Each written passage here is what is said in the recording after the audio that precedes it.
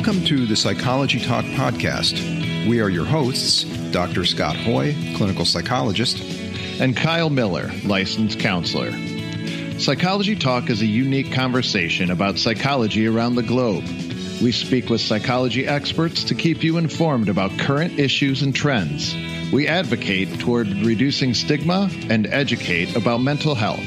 While you're listening, please take a moment to give us a review and subscribe on Apple Podcasts, Spreaker, or your favorite streaming service. It helps us to continue providing you with quality programming. And now, enjoy the episode. Well, hello, everyone. Today, my guest is Kate Eckman. She is a Columbia University certified executive leadership coach. Kate is with me to discuss her new book, The Full Spirit Workout. Welcome to the Psychology Talk podcast, Kate. Thank you so much for having me. I'm so happy to connect with you and your audience. Yes, well, we're happy to have you here too. So, what an interesting title. Is that a pun or a play on anything? Full Spirit Workout? Absolutely. So it's a play on the full body workout that you often hear advertised at the gym, but it's also about bringing your full spirit to everyone you meet and everything that you do. It's showing up like you mean it. It's your authentic truth and power, your passion, your presence. You know, so many people say, I'm not reaching my goals, or I'm not living the life that I want. I don't feel fulfilled. And I say with love, but you're not showing up like you mean it, or I don't really believe that you want this thing that you say you want. So I think this is everyone's opportunity to really get clear about what's really going on with them at their core, take a deep dive, get underneath the hood of the car, and also explore what you really want. And as a writer, I have really in italics. You know, I think a lot of us know what we want, and it's often dictated by societal standards we don't even believe in, what mom and dad want or would be proud of us for, what Sally the neighbor's doing, you know, what our siblings are doing, friends are doing. So this is really discovering what you really, really want, and then allowing that to happen for yourself. So the core self or the authentic self, which, you know, so many of us, so many of my clients and my co-host clients, Kyle's clients, they come in, I think, largely because of that disconnect between parts of ourself or aspects of ourself, and like you said, that authenticity. So it sounds like this could be a very helpful, like, adjunct to psychotherapy for people who are looking for something for their patients or clients, and just for anybody out there who might want to get more in touch with themselves. Yeah, a friend of mine, Chris, in Boston, is a psychotherapist, and he recommends this book to his clients to do exactly what you just said. And I think that, you know, we're all guilty of doing all of the things that society says we should do to feel worthy and valuable and loved. And many of us have achieved the success, or we look the part, but then we still don't feel the fulfillment. And that's what I work with a lot of my clients who are millionaires, billionaires, professional athletes, very successful businessmen and women. And I work with them on the fulfillment piece a lot of the times, or they're not good at having uncomfortable conversations. They are lacking in confidence. And you think, how can someone that successful materially anyway, not be confident? But the two don't always equate. You know, I've recently had a woman in a live TV interview say something to me like, well, you're young and beautiful. You get whatever you want. And I think, wow, is that what we're doing to people still? First of all, judging them, which means we're judging ourselves. But also there's this misconception that if you look a certain way or you have a certain amount of money that you don't struggle. And I don't know if you're familiar with the work of psychologist Susan David's work, but she talks about this toxic positivity. And I consider myself a very positive person, but I'd rather be real than positive. And I think the sooner that we can admit to ourselves that we're struggling, or something sucks, or we need some assistance from a coach, a therapist, a friend, the sooner that we can really achieve the level of success, true success that we want, and really start feeling that meaning and fulfillment in our lives that is lacking in so many cases. Yeah.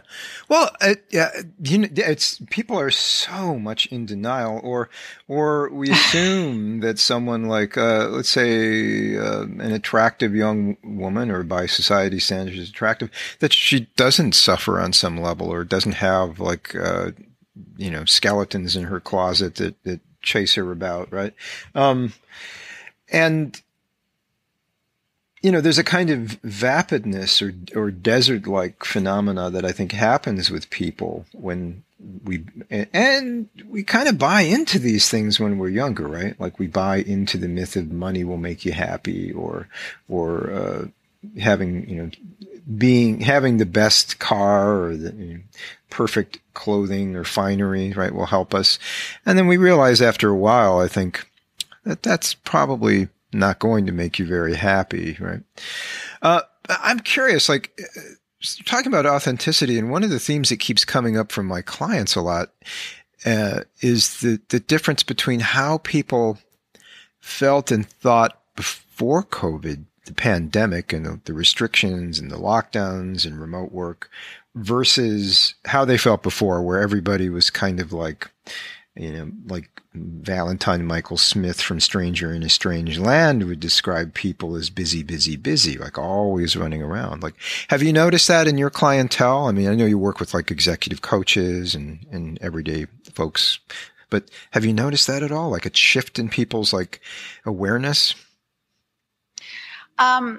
If we could, I'd like to answer that, but first go back to something that you said that I really appreciated that you did. And listen, I like nice things as much as the next person, but in all of my research and in my own life has dictated that all of the things that we think are going to make us happy, the house, the car, the good looks, the good looking partner, all of the shiny objects, research shows again and again, it actually doesn't move the needle in our well-being. What moves the needle are what I call our spiritual vitamins, things like sleep, exercise, time affluence, social connection, acts of kindness and service, gratitude visits, which is one of my favorite things I wrote about in the book, where you write a letter to someone who has profoundly changed your life for the better, who you've never properly thanked. And you call them up and say, I'd like to come over, or I had to do it on Zoom. And you read them this letter.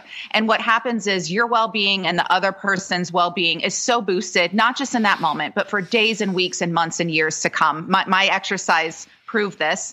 And this isn't I didn't come up with this. This is from Martin Seligman, who I'm sure, as you know, is the founder of Positive Psychology. He did a brilliant TED Talk on this, but I invite and encourage everyone to do this activity, because this will improve your well-being more than I think really anything. It's free. All of those things I just listed are free. You don't have to have a Harvard degree. You don't have to look like a supermodel. You don't have to be a millionaire. All of us have access to these tools. You will feel so much better. And so I had to say that because you talked about that. And I think, I do experience judgment, or people think, well, must be nice to be you. And you know what? It is nice to be me, but it doesn't mean I am human.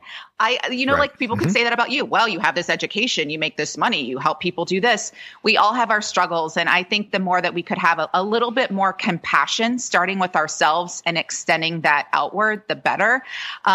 The authenticity piece, and what I'm noticing with clients is that I think a lot of people are letting some of the nonsense fall away. So those things that, whether it's relationships with people or it's those toxic friends or coworkers, I think now people are like, you know what, I'm not doing this anymore. And I think now some organizations are the ones that were fortunate enough. I work with a lot of private equity folks who had a great year last year. And so, but I think with them, they're struggling with the burnout. And again, what does all this mean? These clients, it's like, okay, I can close another multi-million-dollar deal. I don't need another Ferrari. I don't need any more of this. What does it all mean? So that's on the one extreme on that end. I think on the other end, people are they're not communicating well with others, or if you're stuck at home with someone, you think some relationships flourish, as I'm sure you've seen, and others are, it's like, why are we even together? So I think it's been the great equalizer. And what I'm hoping is that people have had a moment to stop, to take a pause and really reflect upon what's working and what isn't. That's one of my favorite spiritual practices, is what I call my sit and stare time. And take a moment, at least 5 minutes a day, to stare out the window and check in with yourself like you would a small child. How are you doing? What's working? what can I do for you? It sounds so simple because it is, but I'm curious to hear your thoughts. People are so uncomfortable sitting in a room quietly by themselves without all the distractions. And I think it's an epidemic. And even starting with this simple practice, it can transform your life. It's helped my well-being so much. It's really that simple practice has gotten me through COVID to come out flourishing rather than rather than the latter. Yeah. Well, I can say from cognitive science, we know that there is something to be said for daydreaming, because you know how you have like various wave cycles in your brain. You know, when you sleep and you go through stage 1, stage 2, et cetera, you go from like beta to alpha waves to theta waves, dreaming sleep, delta, dreamless sleep.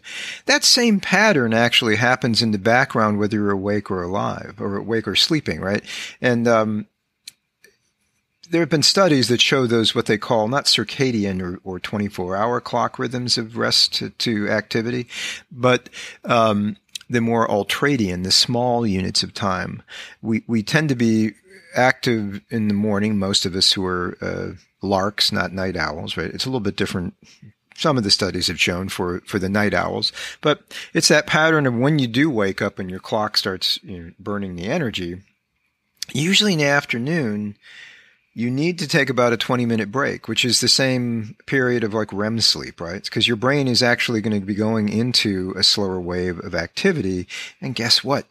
It's a perfect time to sit and stare out the window, right? Like how many times have you been in a class or a lecture in elementary or elsewise, and you just check out? Even if you don't have an ADHD diagnosis, you're going to check out because your brain, and what they've learned is that your brain has only so much bandwidth for taking the information in, and then it has to like form new memories and accumulate and consolidate new memories. And that's what's happening on one level with dreaming and with daydreaming. So it's a very important thing for you to do. But I think you're right. Most people are trained to not do that and to live on clock time, and and then we get into this cycle where we think, if we just turn off the lights, it's sleep time, right? I'll go to sleep.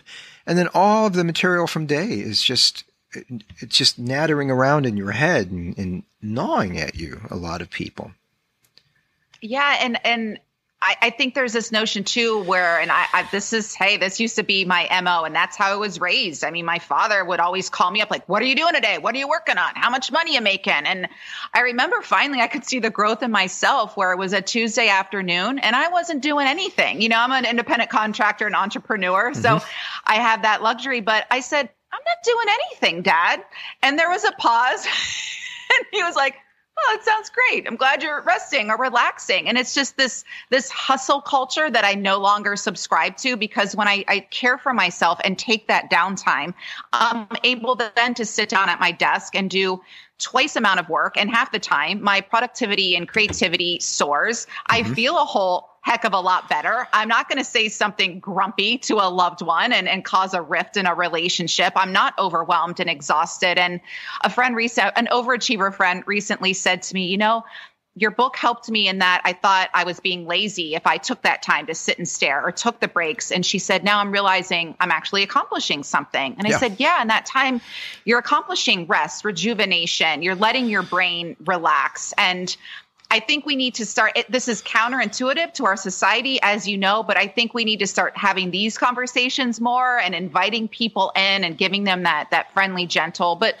a bit firm reminder. Because it's like, come on, people, what kind of life do you want to have? And I think we really owe it to ourselves to care for ourselves in this way.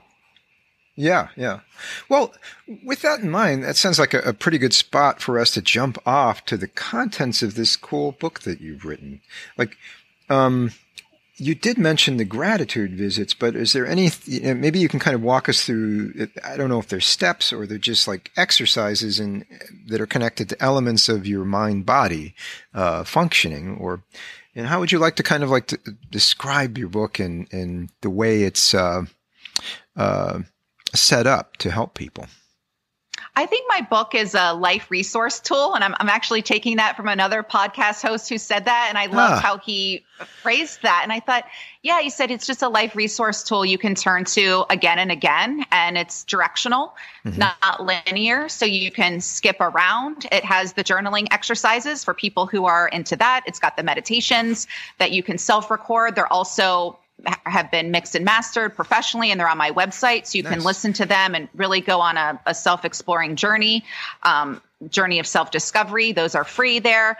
And we have the Coach Kate check-ins. I know not everyone can afford executive coaching or, leadership or life coaching. So I'm really asking the questions that I ask of myself and my clients it's a whole person coaching technique. So questions you've probably never pondered or reflected on before to really get underneath the hood of the car. So experience the growth and transformation. And then I end each step or chapter with the affirmation. So you're really grounding that into your body. There's a saying by a Native American tribe that says, it's only rumor until it lives in the body, meaning, our brain has the intelligence factor, but for something to really be wisdom, we have to move it down into our hearts and our bones. Think of driving a car. Wisdom lives in your body, lives in your bones. We don't have to get in and think, okay, now I'm going to put my foot on the brake, and you just get in and go. It's wisdom. We've done it so many times. So that's why I like this book, because these practices and strategies can become that wisdom, where then that becomes your default setting rather than striving or forcing or trying to control outcomes. You just become the person who attracts the experiences and opportunities and relationships that you've really been craving. And you become a whole self-actualized version of yourself. But it is like physical exercise. You can't just show up in your cute outfit at the gym and stand around. You have to put in the work, and your personal trainer, in this case, me, I can't do the sit-ups and push-ups for you. It's on you, but then the results are yours as well. Okay. Well, maybe you can kind of take us through one of the steps. You mentioned the gratitude visits. Maybe you can go into a little bit more about that particular step. Well, that's an exercise in step 3, which is feel the burn. And, I start that chapter off talking about a story when I was 4 years old. And I feel like that's ultimately where the Full Spirit Workout was born, as I was writing this and really going deep within myself. And being this little kid at swim lessons that I didn't really want to be in, my mom signed me up like most of our moms do. And overhearing the swim instructor say to my mom one day that he didn't think I was a very good swimmer, and how sad as an adult that my little 4-year-old self translated that comment, some opinion of some guy at the swim club, into a mentality that said, oh my gosh, I have to perform at a really high level so that I'm safe in the world, and my mom and dad will love me and be proud of me. And I guess it's important to impress strangers at the swim club. I better step up my game, or it's going to be rough out there for me. And so on the one hand, on a positive side, I was a very ambitious, very driven young girl. I broke every record but 2 at that swim club, and every event and every age group. I was a state and national champion, off to Penn State on a swimming scholarship. Wow. But at what cost? I was filled with turmoil much of my life, and anxiety and insecurity, and this obsession with performance left me with the pain of anxiety. And I think that happens to all of us. And at some point, you know this probably better than anyone, we have these childhood wounds. Something is said to us when we're little kids. We make that lie our truth. We go about our lives collecting evidence for why that is true. It becomes a core belief system, and it affects us so negatively, and we don't even realize it.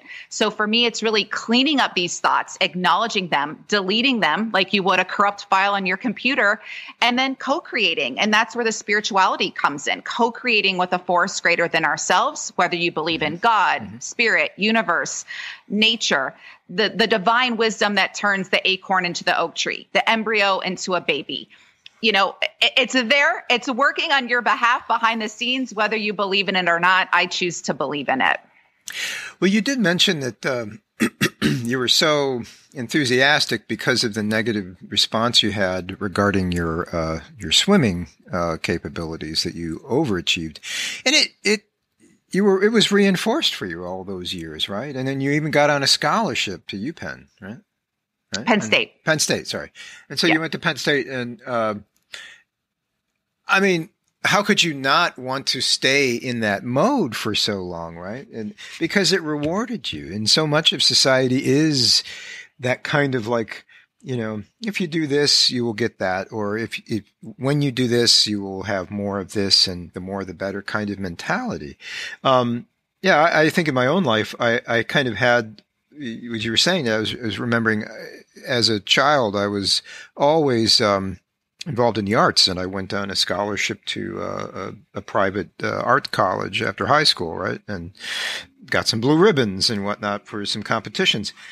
But over the years, I too noticed that like there was something about that was just not, there was something about the reward not being there, or it just wasn't as heavy. So it kind of fell away from me in some level, right? I mean, it's still there with me, right? Obviously, all the training that you had for swimming, I mean, that's hours and hours, and you can probably get into a pool or a lake and you're back in your element, right? And having fun. And I assume that might even be your favorite mode of exercise.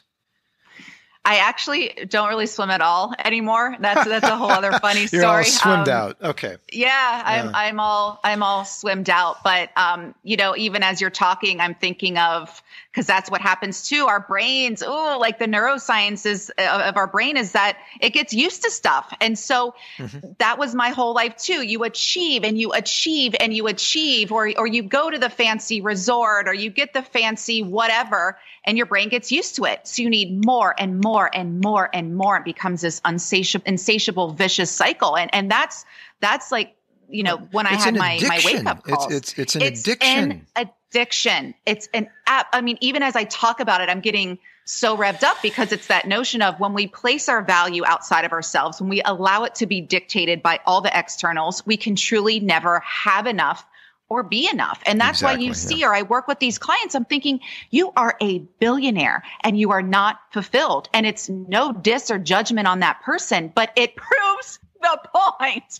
And so, strive for all the things you want, but it has to come from within. And that's what this book is. It is that inner fitness tool that I just want to share with the world, because I'm clearly so passionate about it, because it works if you do. And to build that contentment from within is worth its weight in gold. And if this past year taught me anything, it's that I have to build the confidence and resilience and optimism that can weather any storm, because sadly, the chaos and uncertainty and complete nonsense and sickness of the world isn't going anywhere. So it's really up to us to combat that emotional gravity that we're all susceptible to. Yeah, it reminds me, I had Daniel Brown, who's a Harvard psychologist who works a lot with attachment theory, and he's built an integrative model for helping people with attachment, right? Which is largely all about people looking to other people for their self-esteem, right? And there's, the whole course, I've taken his course, he was kind enough to give me access to that, and read the book that he and his team have worked on. It's an evidence-based practice. The core element, when you get through all of the attachment work, you can work with people on self-esteem. So it's like getting through this, like putting too much weight on someone else's good opinion or society's good opinion, these attachments to wealth or fame that are somehow, it's carrot and stick. You can never be, it's like an endless carrot and stick, or the apple of Tantalus, right? Like from Greek mythology, where tantalizing comes, the word comes from, Tantalus was, as a cursed by the gods, like he was stuck into his head up in water, right? And he was very hungry because he was stuck in water. You couldn't leave the pool. And this apple was kind of like, hovered above his mouth and taken away from him, and hovered above, and he could never even get a bite of it. So he was always hungry and tantalized by the apple, so to speak. And I think that's so much of us in our relationships, in our day-to-day living, and in how we define ourselves in our work roles. I think so many of us we're going through that kind of addiction, and tantalizing addiction. As Oscar Wilde said, the only thing I can't resist is temptation, right? Right? And we're tempted by it over and over and over again.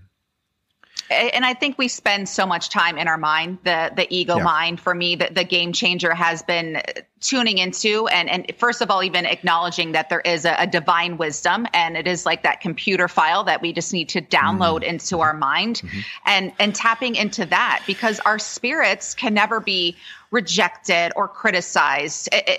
Our minds are just the ego mind is literally out to destroy us, not just inconvenience us, but destroy us. And that's why for me, I've got to take that time, whether it's the meditation, the sit and stare, or just the acknowledgement of, whoa, you are really spinning out right now. You're obsessing over that negative comment or whatever the thing is, and taking that moment to connect with the spirit and really the truth of who we are, and getting deeper than just that surface level. I look at this work as scuba diving. You know, most of us are sitting in the boat at the surface of the ocean, and it's fine, but really getting underneath all of that. And that's where all those beautiful fish are. And that's why people, go through the effort to do the scuba diving. It's fascinating. It might be a little scary, or you think, oh, I might not be able to breathe, or what happens if, but that's when life gets really juicy. Yeah. Yeah, exactly. Well, and the more you cut away the excess, the fat, the stuff that's really not helping you, right? It's like excess calories, right?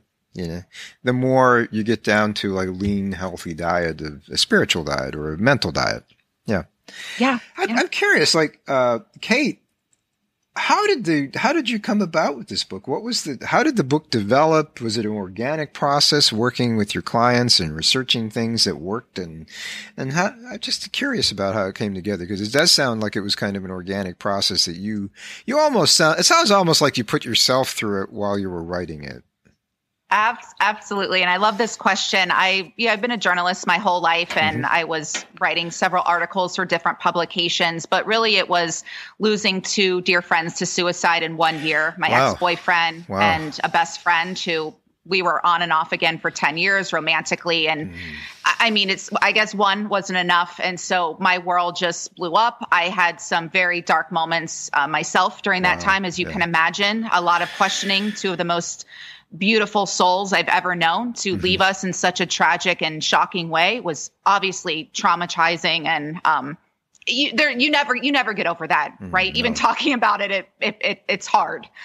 So talking about it, doing the press for this book, it's just an emotional hangover every day. And certainly none of us grow up and say, I want to be a suicide prevention activist when I grow up. But that's where I am. I've accepted this life assignment. I'm honored to do the work. It's hard.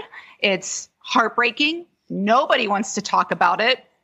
There's still such a stigma and a lot of judgment around this topic, whether it's suicide or mental illness or mental health. And so, I had to go through my own grieving process, but also looking at the way I was choosing to live my life. Someone who, like nearly everybody, quite frankly, was placing the worth outside of myself. And I needed the keys for a better way of living. I went back to school. I studied neuroscience and positive psychology and the whole person coaching techniques extensively at incredible universities, and just, really put myself through more degrees and certifications than I can even wrap my head around, because I was really, really determined and committed. And this wasn't just about me, because when I looked around, I saw how much everybody is struggling. And I'm sure, it's in your profession too. You see it and you want to help. And so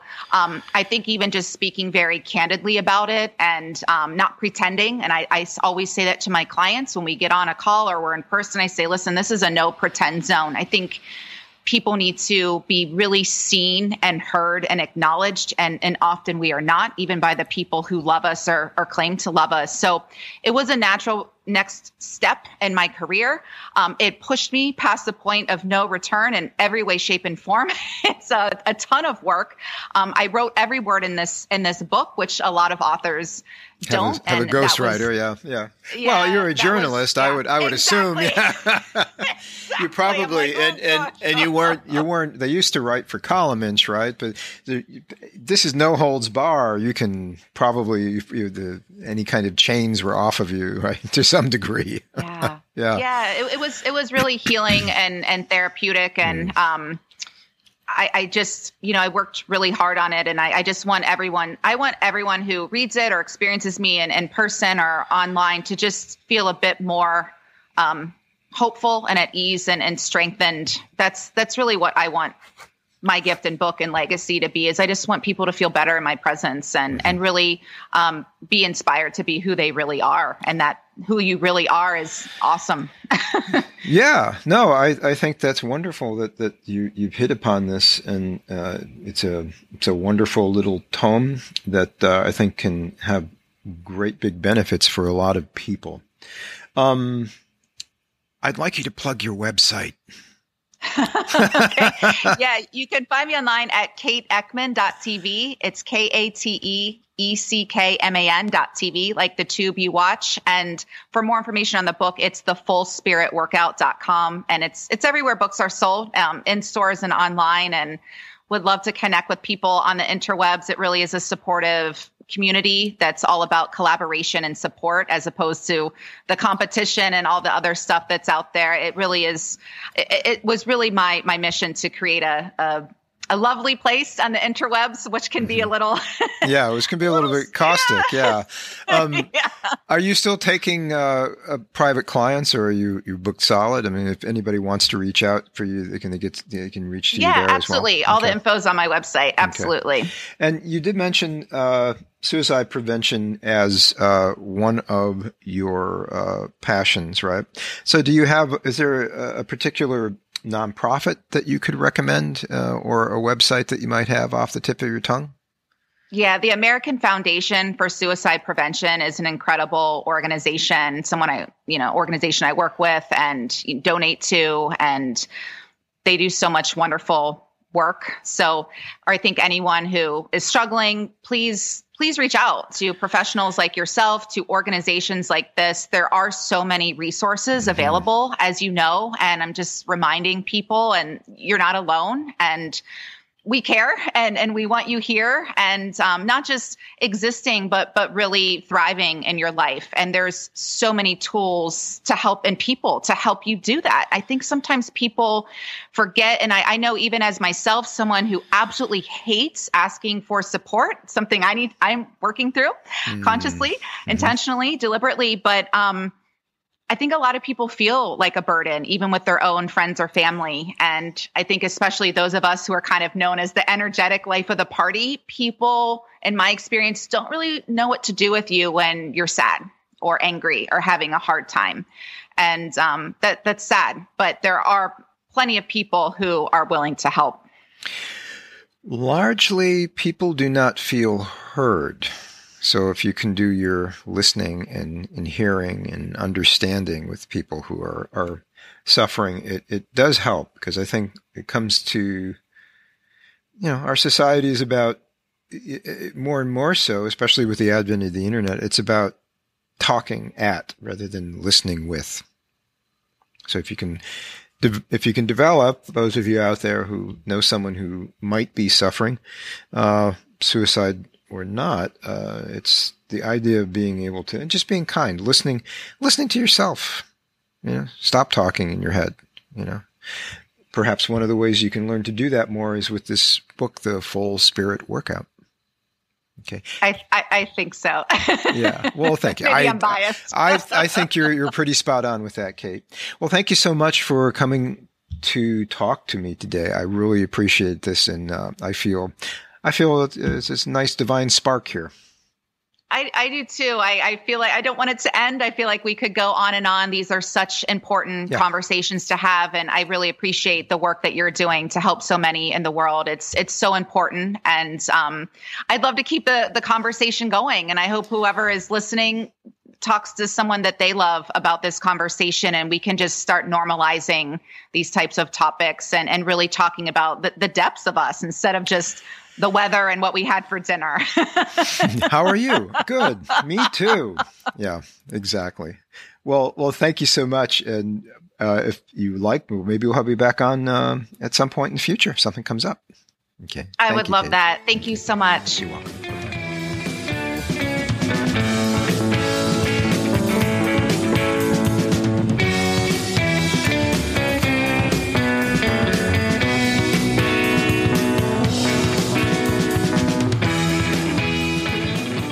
Thanks for listening to the Psychology Talk podcast. Did you know that the Psychology Talk podcast has a Facebook page and an Instagram page? It's true. You can find more information about other guests and episodes, as well as more information about psychology and mental health.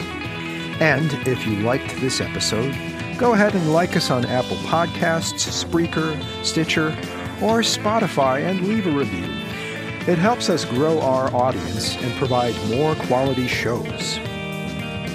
All material, copyright the Psychology Talk podcast. This podcast is for informative and entertainment purposes only. If you need a mental health professional, please seek one out. Music is provided by the band Serenati.